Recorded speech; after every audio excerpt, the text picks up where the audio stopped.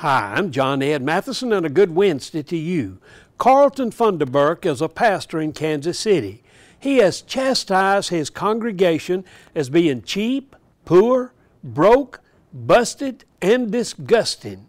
He said he had asked for a nice watch over a year ago, and nobody had acted to give it to him.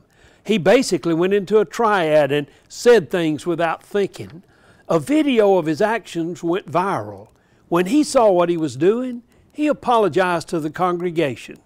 You know, every person faces the danger of selfishly wanting something, whether you're a pastor, a churchgoer, or a non-religious person. It's best to stop and count to 50 before saying anything that you will regret. Pastor Funderburk said he had learned his lesson.